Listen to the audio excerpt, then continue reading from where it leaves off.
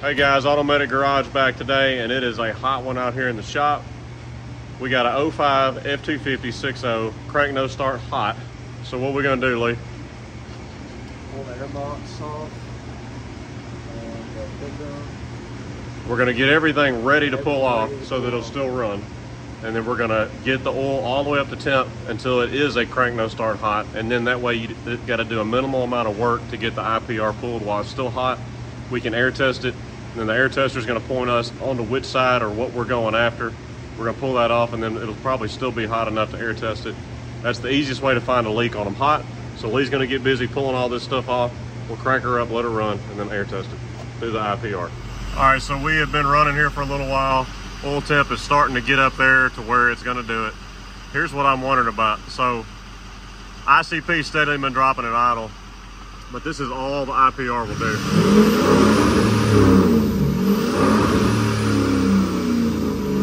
You can hear it oscillate.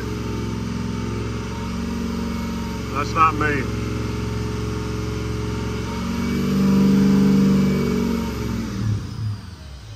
She's about to cut off here in a minute because it was like one.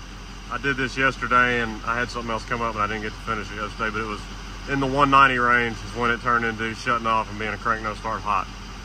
So I'm really wondering if we got an IPR problem, because with it being this low, you can tell it's steadily dropping at idle and not maintaining the ICP. You ought to be able to get that to go above 70%. No matter what you do, and even driving it yesterday when I drove it hard, I could not get it above 70%.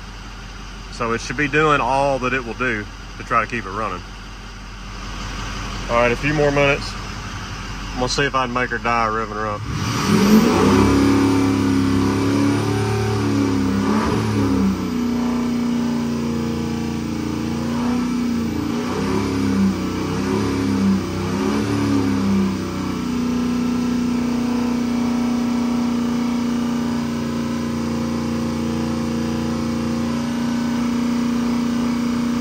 Hear it oscillate.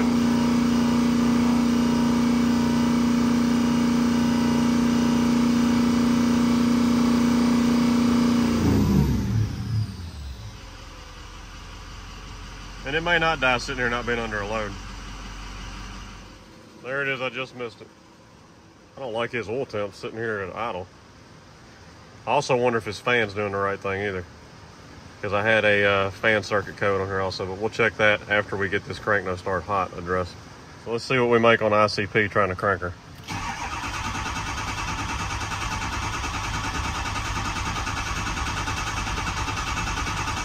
$200 is what she'll make. So now I get to get up here and not burn myself, get the IPR pulled and air tested. So we got the IPR backed out, and it's still sitting down there, as you can see, with no screen on it.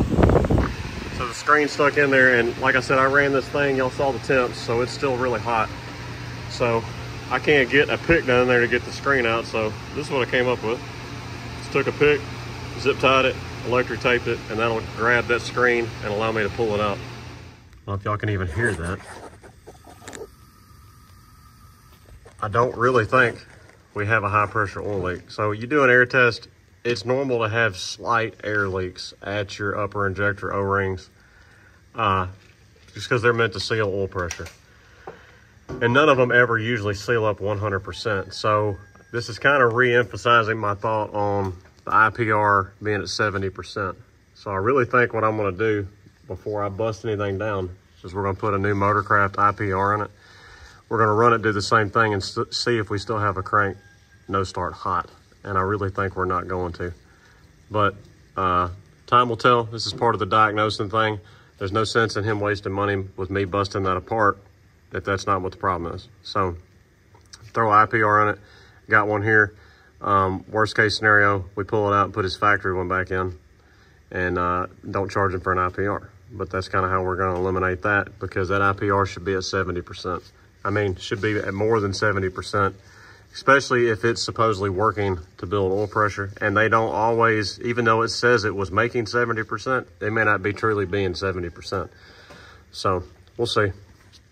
All right, we got our new Motorcraft IPR. There's your part number there. Nice, pretty IPR. We're gonna stick that in, retest, see what our IPR percentage is then, and see if we still have a crank no start hot, or not. All right, IPR is on. You can see our engine oil temp is still almost 135 degrees. So let's see if we got a crank now. It's got air in the system, so it probably will be a long crank. And now the IPR goes to 84 like it's supposed to. It's got to pump the whole system back up with oil.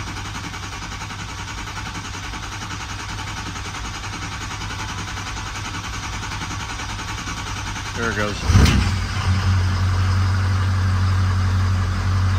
I'm gonna let her sit here and idle for a minute, and then we'll get it all the way back at the temp and see if we still have the crank no start hot, or if we got our problem solved, which I think we're going to, since the IPR says it's doing the right thing. All right, I think we corrected our problem, because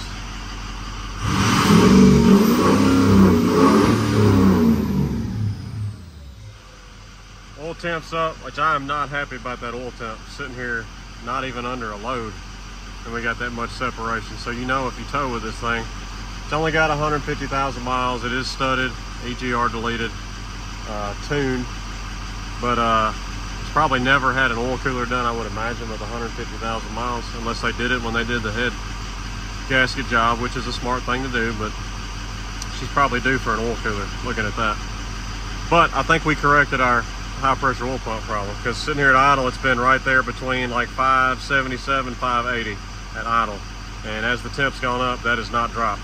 So I'm going to turn it off. It will probably be a little bit of a long start still, because whenever you open this system up or air test it, you're going to have a long start till you go really drive this thing and put it through its paces. So let's see if she'll crank back up.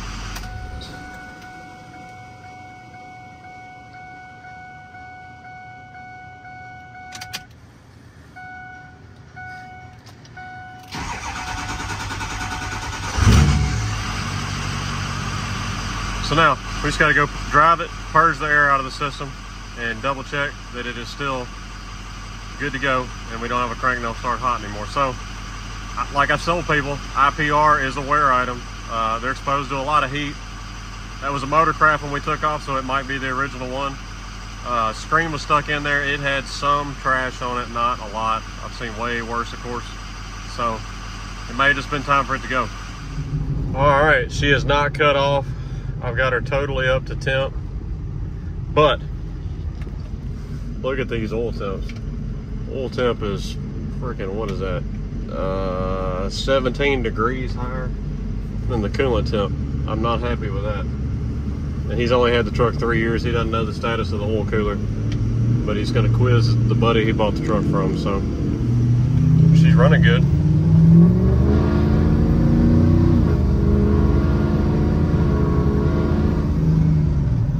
The true test, does it crank right up hot?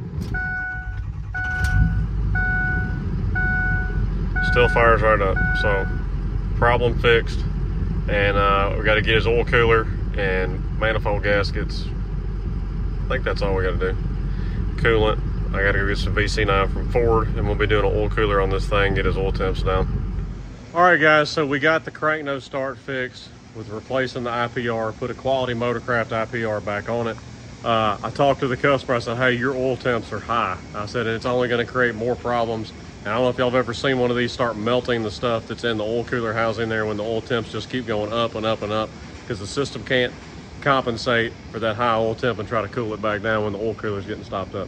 So we're going to go on and put another OEM Motorcraft USA made oil cooler in here and replace that and get him back on the road, because it's running fine now, but the oil temps are high. Y'all saw that on the computer. I think when I pulled back up here, coolant temp was 205, oil temp was 222, 223, and that's unloaded, and that's only going on about a 5 or 6 mile drive around the block here. Now granted, I drove it hard, but that was only on a 5 or 6 mile drive to get it up that high. So you know, if you start putting a trailer behind this, you drive it hard, pulling some hills, it's going to go up even more from that and start causing even more problems. So anyways, y'all check out other content on the channel here. A whole lot of Powerstroke stuff. We're here if y'all need us to work on your Powerstroke. Contact info is on the website. Go follow us on Facebook and Instagram. If this channel has helped you fix your truck, save you some money, or you just want to support our content here on the channel, consider visiting our Patreon and becoming a member of that. We got some behind the scenes stuff that we can't put on YouTube here, and we do giveaways at times also. But anyways, we appreciate y'all watching. We appreciate you subscribing, This Automated Garage signing out. We'll holler at y'all later.